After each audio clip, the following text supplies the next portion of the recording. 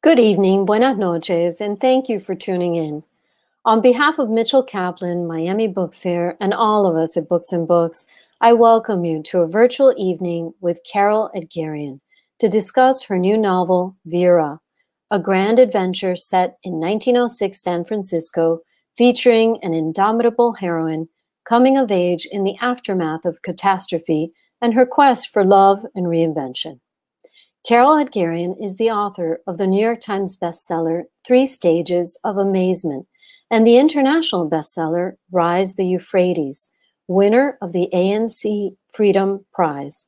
Her articles and essays have appeared in the Wall Street Journal, NPR, and W, among many others. She is co-founder of the nonprofit Narrative, a leading publisher of fiction, poetry, and art, and Narrative in the Schools, which provides reading and writing resources to teachers and students around the world. Carol lives with her family in San Francisco. To moderate tonight's conversation, we're joined by Amy Bloom. Amy is the author of 2 New York Times bestsellers and 3 collections of short stories, a children's book, and a groundbreaking collection of essays. She's been a nominee for both the National Book Award and the National Book Critics Circle Award. She's written many pilot scripts for cable and network, and she created, wrote, and ran the excellent short-lived series State of Mind, starring Lily Taylor. She lives in Connecticut and is now Wesleyan University's Shapiro Silverberg Professor of Creative Writing. Throughout this evening's broadcast, you're invited to ask questions. Please do so. Click the Ask a Question button at the bottom of the screen, and we're going to have a chance to answer lots of them. You can order your copy of Vera from Books and Books below, or any other book that you might want, by pressing the green button. Please know that we appreciate each and every order and the generous donations from viewers everywhere. And now, without further ado, I'd like to welcome our guests to the virtual stage. Welcome, Carol. Well, hello. Welcome, Amy. Hello. Hello. Hi, my friend. Hi, Carol. It's so nice to see you. So nice to see. Look at the lengths we have to go to see each other. It's a lot of work. It'll be easier, and I keep thinking, hope is a discipline. We have to appreciate Zoom. We appreciate Zoom, and I have my glass. Do you have your glass? You betcha. Cheers. Cheers. Cheers, everybody. Cheers, everybody. I hope you all have a glass, even though on the West Coast a little early. It's Friday. It's Friday. It's 5 o'clock somewhere. Could I get you literally first things first to read the first page of First Things from this beautiful, exciting, funny, heartbreaking novel? Thank you. I would love to. Sure.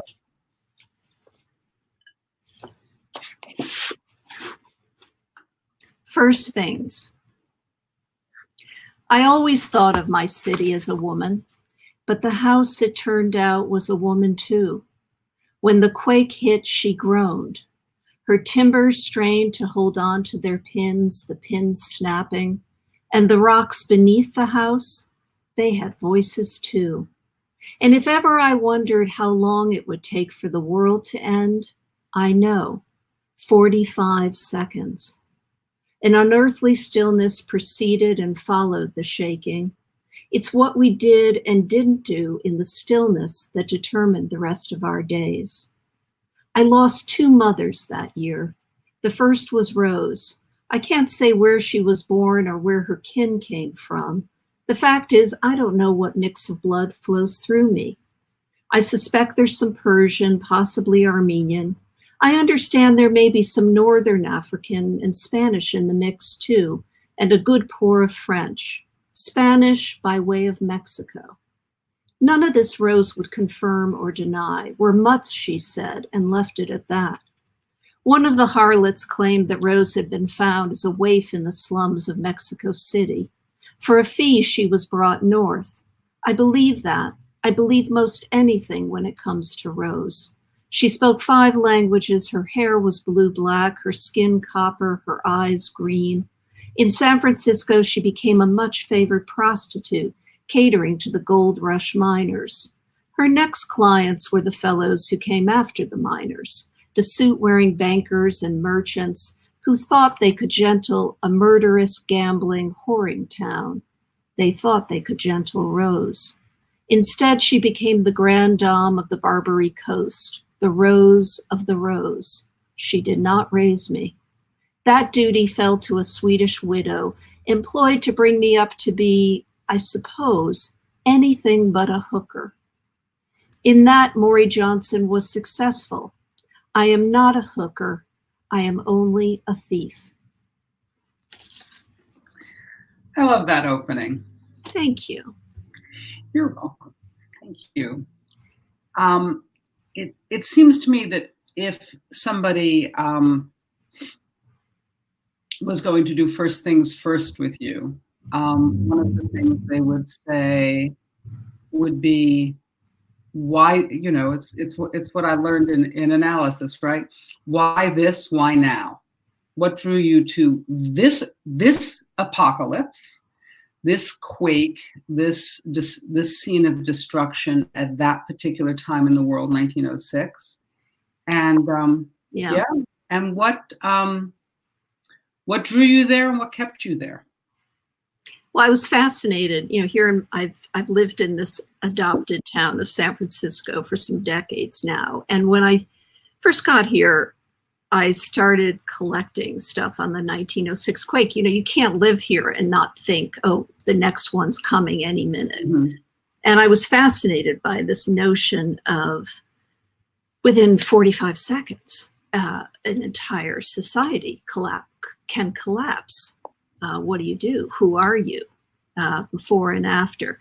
But I didn't think I'd be writing about it necessarily. Though I kept collecting books, so certainly and interestingly, I put them on a shelf between politics actually below, and medical stuff above, and sort of off from fiction, and they were percolating in the way that, as you know, things do.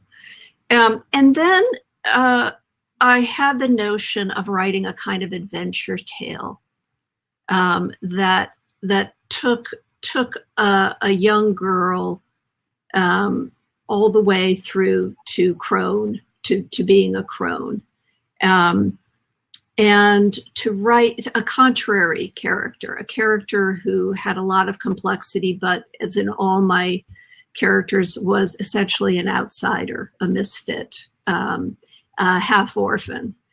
And when I started this book, it was before the 2016 election.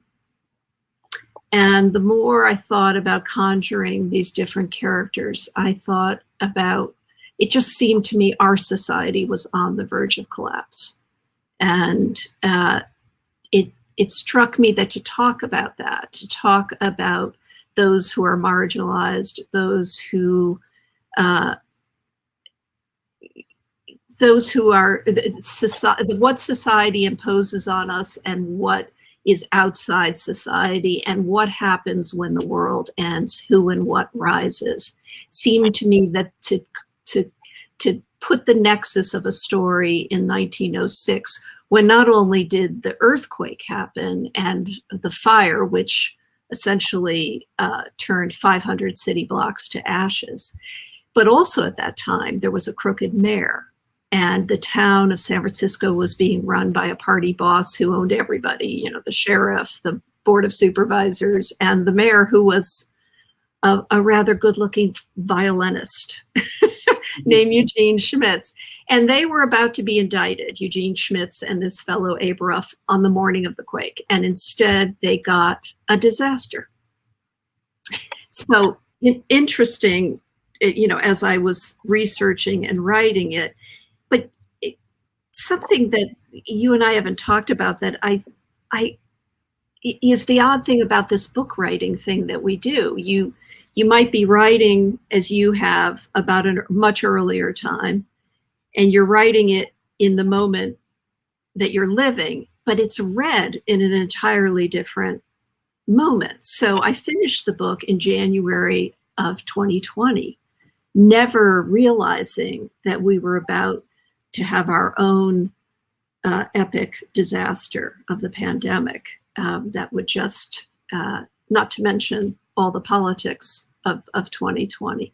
So, you know, readers come to novels that they read in context of the moment they find the book, right? So we're in lots of different times here, and we're in today. I mean, haven't you found that you know, in writing of the past, you're both straddling that and what is moving through you in the moment? Oh, sure. I mean, you know, you write it, you research it at one point following one river, and then you write it at another point in the middle of some other body of water, and then it is published, and you're like, oh, I see you out there, you know, so much later than when you began. I was wondering what you did to either let in or keep out, you know, 2017, 2018, 2019. How was that for you in terms of writing about this sort of wild, corrupt, what I think of as a tremendous stage for performance of government in that period in the early 1900s, especially in San Francisco, where they were barely getting laws to manage the world that they lived in. And I wondered, did you find a lot of news coming in? Did you find that you had to keep some of the news out? Well, I go deep down the whole of research, if nothing else, to learn about the time, but also to find those side turns that feel that invite story, and so I get sort of saturated. And then once the characters really become real, it's about where are they connecting and where are they not connecting. I mean, I think about, I wonder if this is true for you too, but, you know, someone was asking me in another interview, you know, when did you know you were a writer? And I can think of moments when I knew, I was certainly a reader first and writer second, but a writer early. But more than that, what I remember is at a very young age, just wondering what makes people tick. Yes. And so really that's what we do on the page. So at a certain point, there's the life you're living, but you're moment to moment on the page trying to figure out what makes these people tick and how can I put them in extreme situations so they either connect or don't connect. How do they show up for each other or fail to? So that's a long way of saying, I think there comes a point, I wonder if this is true for you too, where the novel in some ways feels more real than what I'm living. Well, yeah, I mean, it's sort of the good news and the bad news. It feels more real, and one longs for it, you know, and you hate to put it away. And it comes and it goes. It sort of waxes and wanes. I think for those of us who love a good story, but cannot write without our people, you know, it's always the people that you come back to. I was wondering, in the midst of Vera, who is such a great hero, if you have a less obvious favorite than your central protagonist, if there's somebody else in the book who really, regardless of how they may seem to the reader or to other people in the story, sort of has your heart in a good or bad way. That would be Tan. That would be Tan. Tan was really fun to write, and he was challenging to write because, you know, here is somebody who in another time would have the possibility of a life much fuller than the life he was destined to have because he was a Chinese servant in 1906. pre-quake I'm talking, but he knew food, he knew wine, he knew how to run a house, he knew, most importantly for Vera, he knew how to make a family, he knew how to love his daughter, how to honor his father. Yet, because he was a Chinese servant in 1906, he was destined to live in a basement on a dirt floor with, you know, crappy furniture, and was penniless essentially.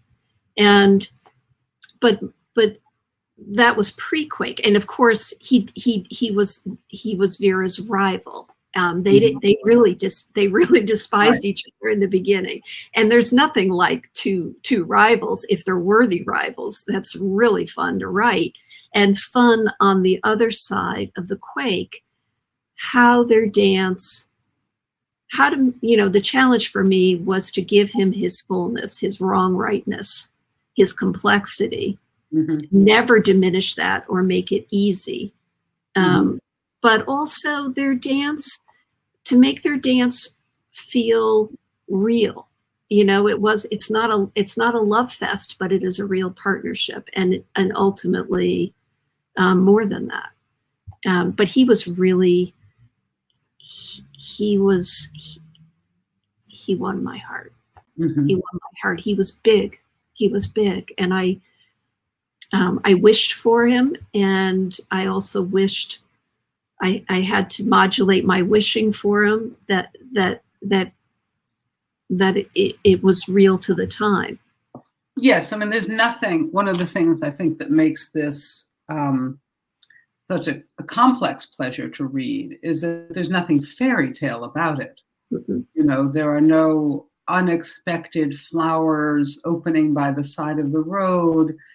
You know, the mice don't turn into footmen, the pumpkins don't turn into coaches. You know, if anything, you know, half the pumpkins get smashed. Yeah. And people are forced to walk home, you know, in the debris and in their rags. And it is not, there's nothing grim about it. I was wondering, it always seems to me that one doesn't really understand the book you've written for a couple of years afterwards. Alas. Well, you realize the book you think you wrote, nobody reads. They read another book. They read a different book entirely.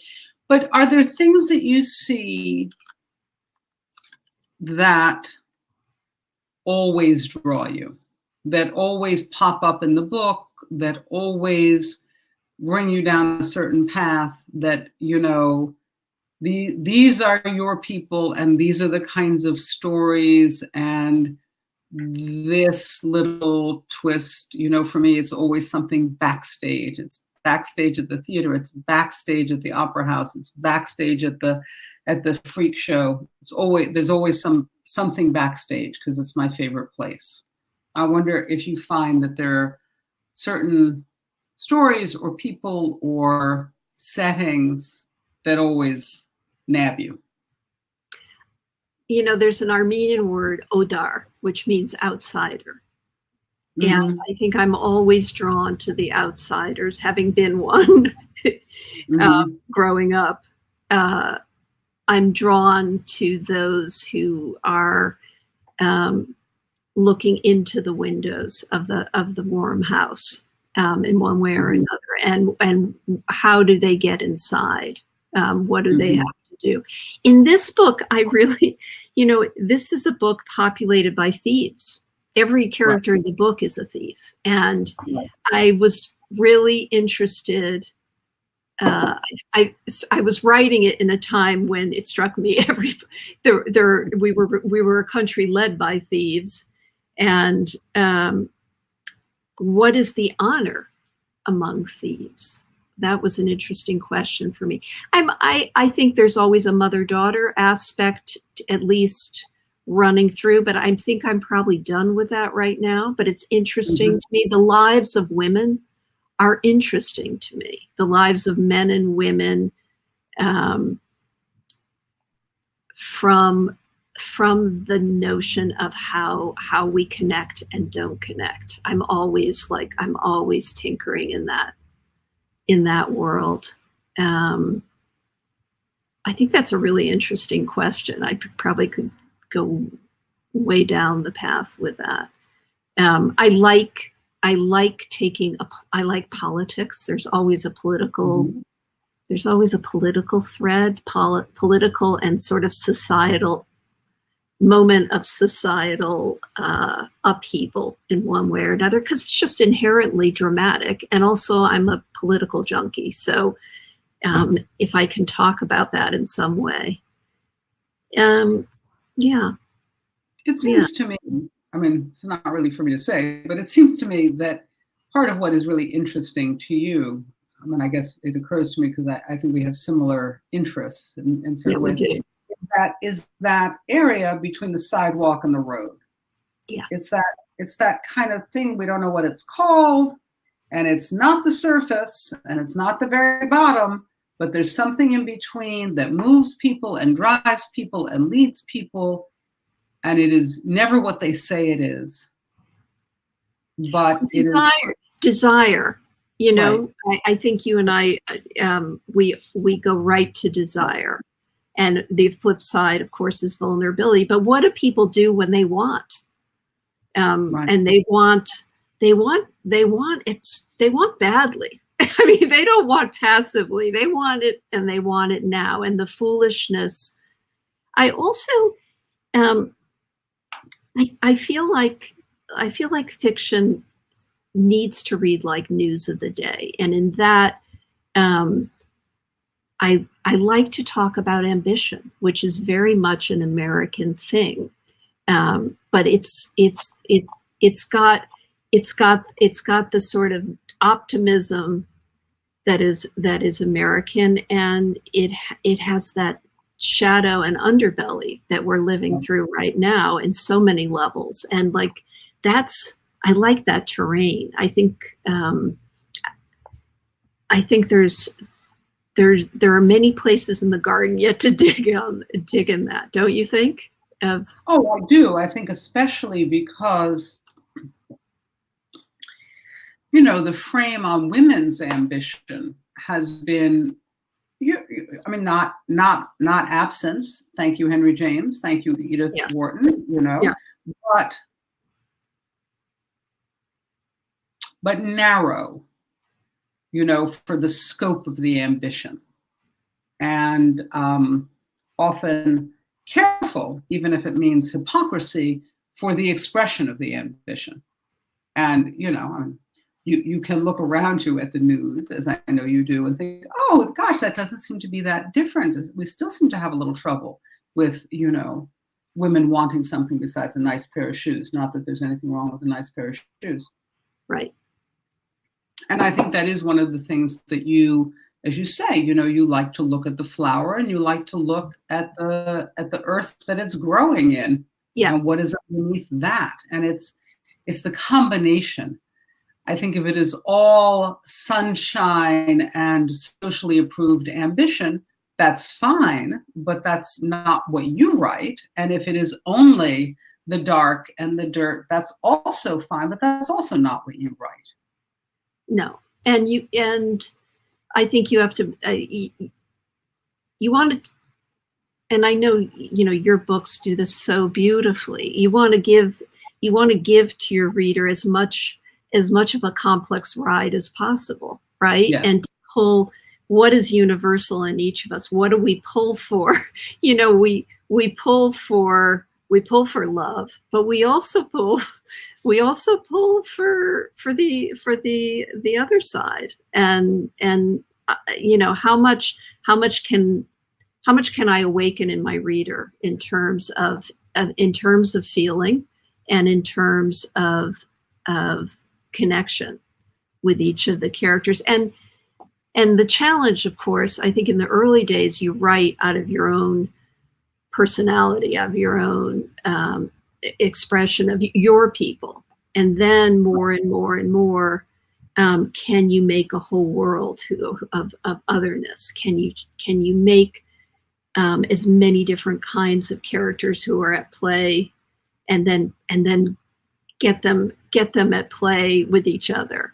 And one of the things about sort of the life pre-quake and post-quake is, of course, an event like what we've lived through in the last year, or an event like a devastating quake and fire. You change, and how do you show up? I mean, I think that's the question we all asked in different ways a year ago, and now coming out of this, if in fact we're coming out of this, we all have the opportunity to look and say, how did I show up? You know, did I show up? And in all the ways we're being asked to show up today, and what changed? This has been, you know, I think of my kids and your kids. I mean, you know, my youngest is not yet 20. And I mean, how the before and after in her life, you know, these people who survived this quake, they were never the same. They were never the same. Right. And I think that that's not something people necessarily want to contemplate at this point. The way in which one is changed, the way in which one's notion of showing up has changed, the way in which one's expectation of showing up has changed. So I have a last Vera question for you. Yeah. Were there turns in the story that you were reluctant to bring upon your people? I remember I was working on a novel, and my editor said to me, could you not kill her? Could you? Because I think you could sort of see where it was going. And, you know, I had to really wrestle between one impulse, which was just to let it rain on her, and that other impulse, which was to protect her as one of my people in the palm of my hand. But I wondered, there are so many things and twists and good and painful things that happen to your people. I wondered if there was a moment where you were like, oh, I'm sorry, it's gonna be bad. Well, not giving it away to those who haven't read, there's a particular four-legged creature who was really hard to see go, but who had to go. And it was very late. It was very late in the drafting that someone who dies, it came to me that she had kind of done her work and she needed to go. And that came very late in the book. And I think that must seem so strange to non-writers, but you get very cold to it. And it's just who's in service to the story and who isn't. And it sometimes takes a shock to get far enough away from it to say, done your job, you're out of here. You know, you're kind of holding up the group. One thing I want to say about, you know, because so much has been said about this being a book about disaster. And I really think it's a book, I hope it's a book about life, you know, and I loved what you said about it being funny, because the folly of everybody in this book, like their blindness to themselves and to each other was really fun to shape, to let play. And they screw up. They try really hard and they screw up, you know? For me, it is no more a novel about disaster than to say, oh, you know, my life is one of disaster, you know, right. Sure, disasters, sure, terrible things, also beautiful things, also surprises, also things that if you wrote them, people would be like, get out of here, you know? And I think it is actually the joy that it seems to me runs through the spine of the book, which is something about, it is a beating, powerful heart. It is not the disaster. Thank you. You know, there was a crush of babies being born 9 months after the quake, and of course there were. I mean, what do people do? What do people do right after they've survived something? We're alive. We're alive. You know? We're Walk alive. away from the casket. You know, we're alive. Yeah. I wonder. I have plenty of questions. I could ask you stuff all night. I wonder if we have some questions. Well, it's a pleasure. It was a joy. I wonder if there are some questions our way. We actually have one for Amy. Someone in the audience would like to know what she's drinking. I bet you would. I am drinking some Tito's vodka with some club soda and a big splash of lemon juice. Delicious. So I just want to remind everyone that's watching that now is a really good time to put your questions in the Ask a Question button. And then here's one about your influences, Carol. What are your influences that you can point to throughout your life in your writing? Oh my. I know. You mean my literary influences or my life? Well, Lord, how much time do we have here? Tell them more. Tell them like life influences. Tell them more. Tell us more. Oh, where to begin? You know, this book is dedicated to my 3 daughters. Mm-hmm. And having come from a family that I would, in shorthand, say was a coming together of gas and matches, and all that entails. This was really, I would say, my influences have been. You know, being very bookish from a young age.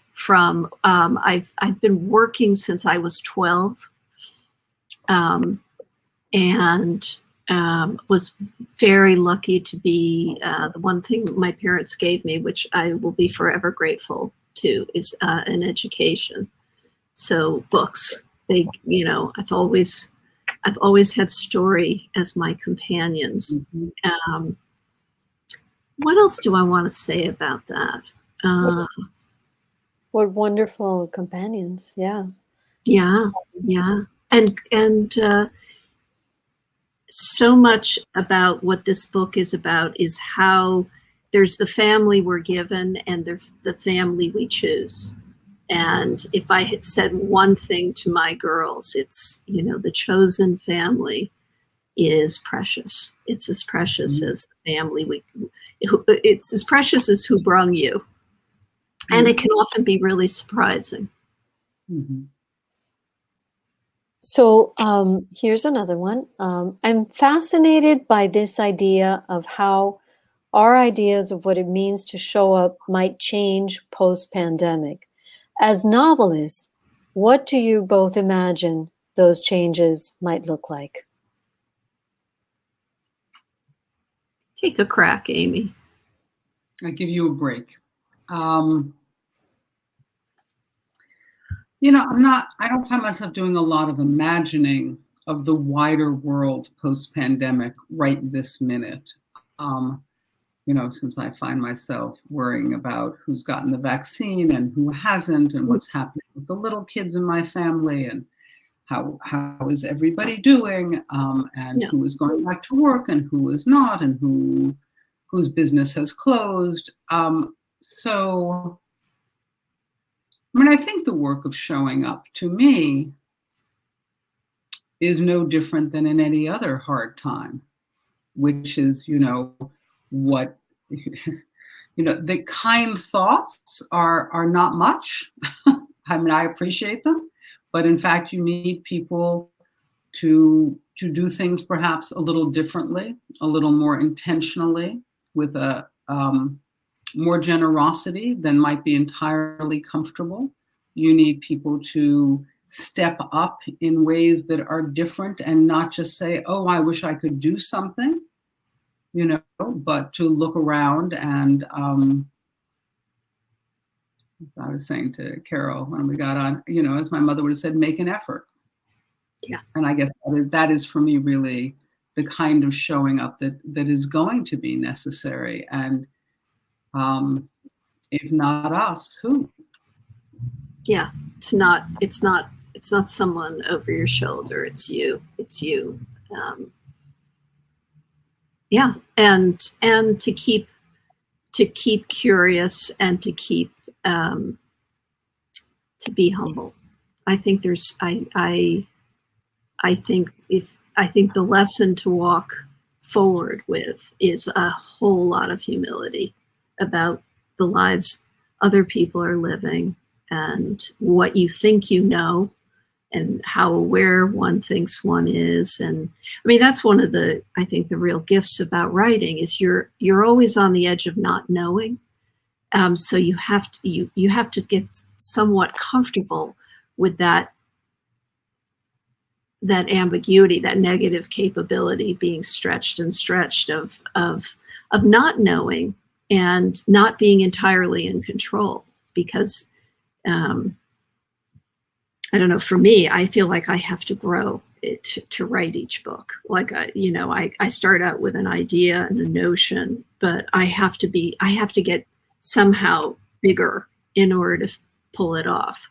And I fail a lot.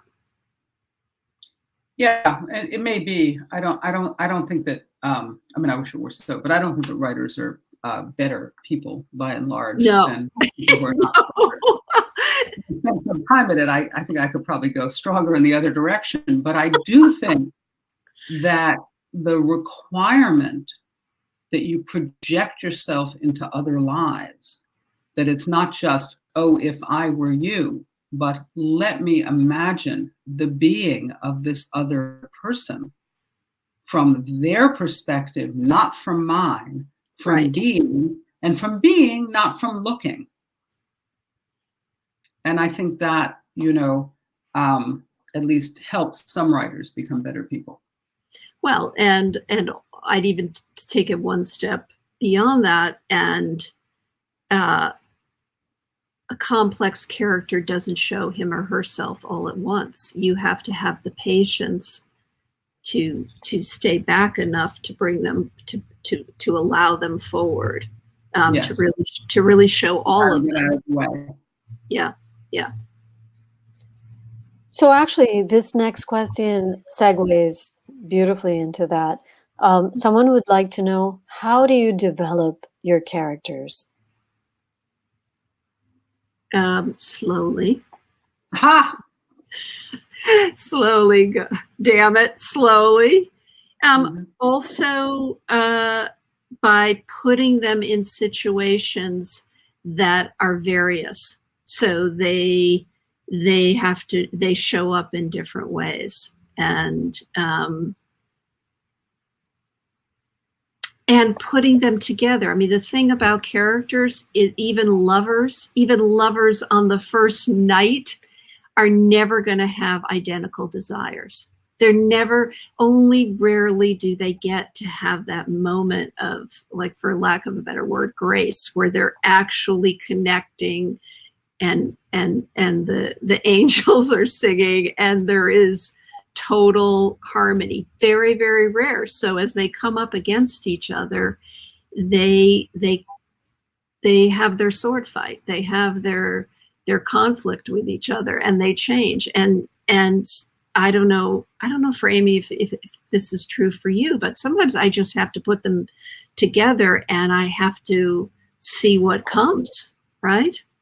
And sometimes they have to go to the grocery store, or sometimes somebody's mom dies and people have to show up at the funeral unexpectedly, or sometimes like the neighbor kid runs through the yard while they're making love in the backyard where they thought nobody could see them. Oops, things happen. Life marches on. And I like what you said about the grace of the lovers coming together, because part of what I always think is that no matter how much grace there is, somebody's going to get a cramp.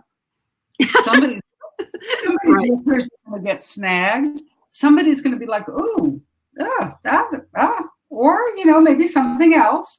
Yes. And that's, you know, that's also part of the grace. You know, do you get to laugh and move on, or is that the end of the moment and therefore the end of the chapter? And I think, and like you, I am like, well, you didn't say this about yourself. I will say it about myself. I'm a horribly slow writer.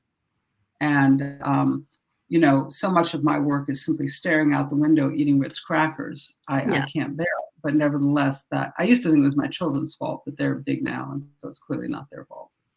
Well, I'm equally slow, even slower, and you know, at a certain point, you have to just accept that's who you are. I mean, you know, yeah. We are for the marathon, I think, not the sprint. One of our viewers would like to know if Rose is based on a real person. Yeah, that's a great question. You know, there were these madams of the town who were really some of the early business people. I mean, they were revered. They were mighty in their way, and because of the beginnings with the miners, they had really settled the town ahead of a lot of the civilized folk, if you will, or the quote normal folk, whoever that is. I have yet to meet someone like that. But she's not based on a particular one madam. I certainly knew about the madams of the town, but Rose came to me. She came to me as a fully formed, very nuanced, tough lady who was an amazing operator, but also, you know, I had a lot of empathy for her of how she was made. You know, I mean, coming up from the slums of Mexico as a prostitute when she was 12, 13 years old. You know, there's a moment late in the book where Vera so wants Rose to want family, to want to be a mother. And Rose says, you know, I never had that. I never had that in me. And I really liked that about her. That sort of, you saw her heart kind of creak, you know, you could almost hear the hinges squeaking when she tried. Yet in her calibration of what is correct, she provided for her daughter. She just couldn't love her. So Tina in our audience is saying, I love Amy's idea of intentionality and the idea that it's not someone else who needs to take care of business, it's you. And someone is specifically asking Amy Bloom, what is your one regret? Wow. I'm not sure how much you all paid for this evening. I'm going to drink my tequila and listen to that. My one regret is small. However, I could share some. I think, well, first of all, I think I'm very lucky. I think I don't actually have a lot of regrets. Oh, you know, there are people I love who died. I wish I could have spared them pain. Wasn't really in my power, but I regret that somehow I could not make the ends of their lives more peaceful as I think they deserved. I do wish, but it's such a tiny, writerly, vulgar regret. But you know, you're here, so I'll tell you. I didn't start writing until I was about 35. And I worked full time and I had 3 kids. And it was like, seems to me to be a good enough reason not to start writing until I was 35.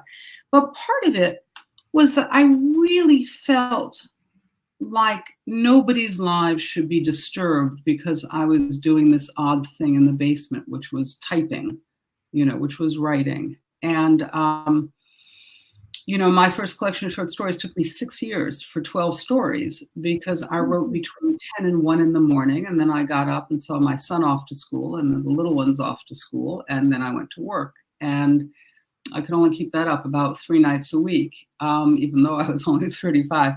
And I regret now that it didn't seem possible to me that there could be any room made in our life and our family and my work, my son, for me to take 3 hours a week when people were awake.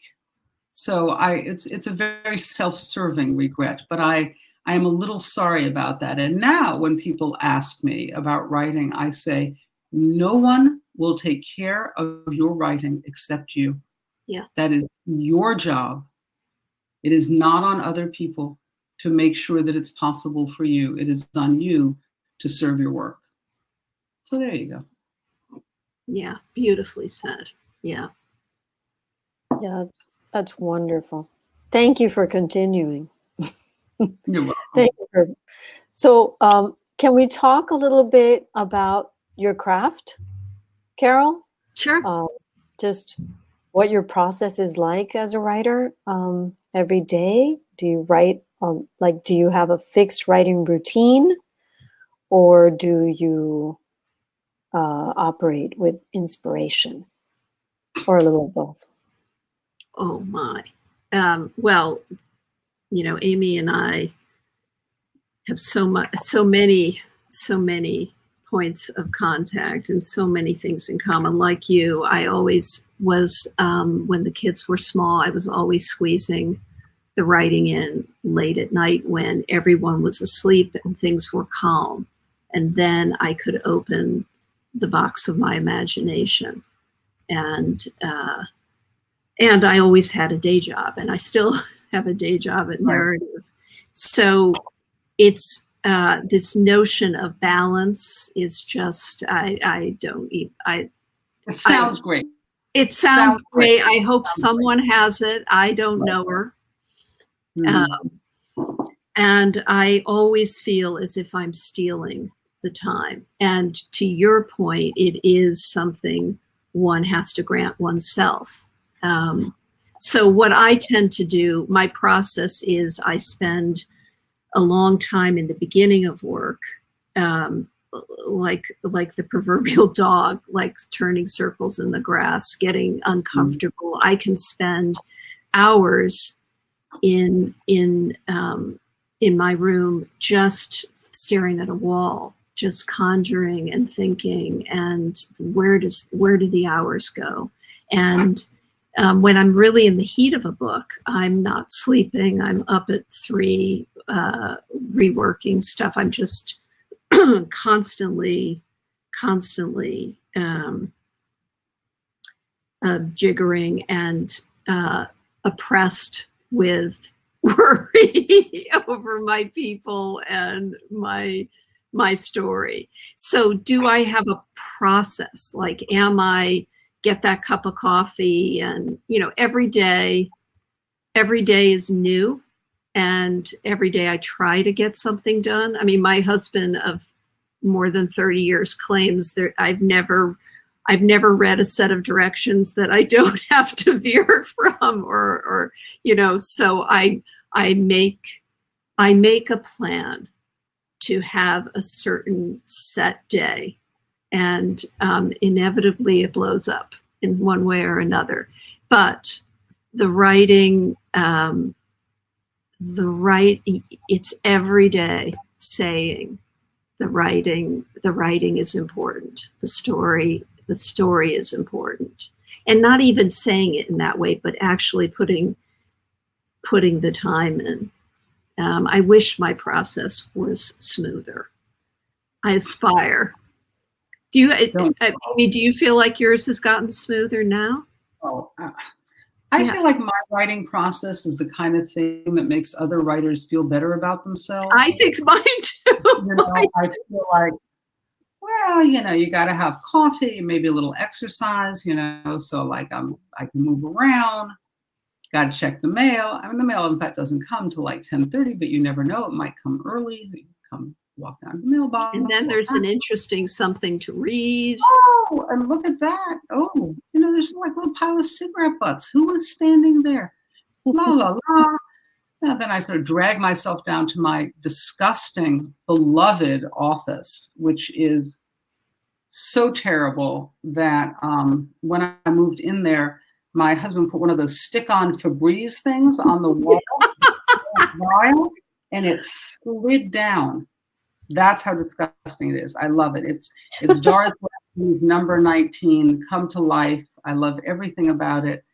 You know, and then you go, and then you dig around. You stare out. Here's what I will say. I wonder if you agree with this. What I have learned at this stage is that all of it matters. Yeah, absolutely. And so the notion of regret, actually what is wasted time is actually productive time. And you'd never know, you know, where the wheel is, you don't know when it's going to turn in the right place. So you know, you could be losing time or wasting time, and actually the story's advancing, and actually something you overhear while waiting in the drugstore suddenly makes something really essential make sense. So if you don't see it as linear, but as all of it, everything is everything, and everything counts. And even the years that I regret not having produced something actually brought me to a new place in what I was working on. So, and you have to hold on to it. You have to cherish the story. And it's so, like, even if you have to take a break, as a friend of mine once said, if it's going well, you could write in a disco. If it's going badly, you can't write in a monastery. That's so true. You have to give yourself that opportunity. That's right. One thing I will say is you still got to sit down. Yeah. I don't care if you sit on the couch or you sit on the floor, you sit on that crappy chair that's terrible for your back. You got to sit and think. I mean, you can walk too, but you gotta give it the time it deserves. Because life will fill in, won't it? It will absolutely fill in. All the time. Yeah. People like to eat. They like to have clean house, you know, whatever garbage they like to have, you know, and there are points at which you have to go, definitely not my problem. So we'll do one more question. Someone would like to know if both of you ever struggle writing people of color because it's not your personal experience. Does that become an issue for you? I think it's very much an issue today, and certainly should have been sooner. And I just had a really fascinating conversation with my friend Paisley Rekdal, who's written a book that I think everyone should read about cultural appropriation and what is that, and what are the do's and the do nots. And when we were talking about Tan, for example, I wouldn't presume to write from his point of view. I wouldn't presume to speak from inside him. What I can do is show him in his fullness, in his vulnerability, with his dignity, with his complete person. But that's I'm duty bound to do that. What do you? Yeah, I think that's a very strong answer, including the recommendation, by the way. Yeah, it's an amazing book, and it's a book that doesn't provide a clear answer, because this is a moment where the pendulum correctively has swung so much in a direction, and so what was fair even 5 or 6 years ago in our culture has to be re-examined today. It's really important that we do this. Yeah, I mean, I guess I experience a lot of challenges in writing about a fairly wide range of people. I used to say, as an example, that I would never have somebody who was Irish Catholic as my central protagonist, from whose point of view I was writing, because it is a universe that, even though I have close friends who are Irish Catholic, it's not my people. I don't know it inside and out. It's not my music. It doesn't speak to me in the same way. Whereas the cultures that I grew up with were Jews and Italian Catholics and African Americans. And that was true in the culture of my childhood, and is true in the culture of my family. And so, although, you know, one wishes to take care in a variety of ways, I think it's also important to know what you're, you know, to lean in what you do well, and to pay a lot of attention to what you do badly and worthwhile. And also, by the way, often the case with gender as well. Yeah. Yeah, absolutely. And like you, I came from, you know, Armenian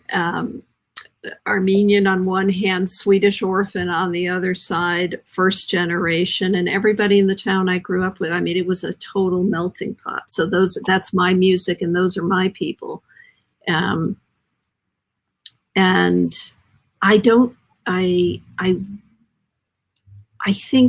I think we have to fight against being narrow. We have to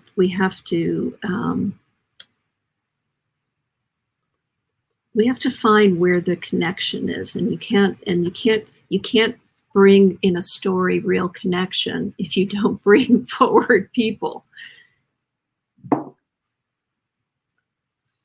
So one of the truly wonderful things about this time, even though we're not in person, can't see each other, the quality of these conversations, the intimacy of them has been really just wonderful to participate in.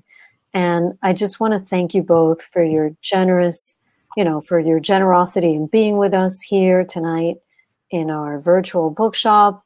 And also, it seems that, you know, we're learning a lot about each other as human beings. I loved what both of you had to say about putting yourself in the skin of another and, you know, doing it that way. And, you know, that process never ends, hopefully. You know, that's part of what's happening now. Maybe there's a sliver of hope where we can actually begin that process more and more with difference, you know, with people that are different from ourselves. So thank you very much for your time, for joining us, for your work, which we love and we celebrate at Books and Books. And I'll remind everyone who's in the audience watching that you can order a copy of Vera just by pressing the green button at the bottom of the screen, and we'll ship it right off to you. And if you're in Miami and you want to come by one of our stores, you can do that too. But I thank you for watching, and I hope we'll see each other in person sometime soon in the future. And stay safe and well. And keep writing. And I take issue with the fact that writers are not the best people in the world, because I say they're pretty close. They're pretty darn close. Thank you, both of you, so much. And thank you, all of you, for spending this hour with us.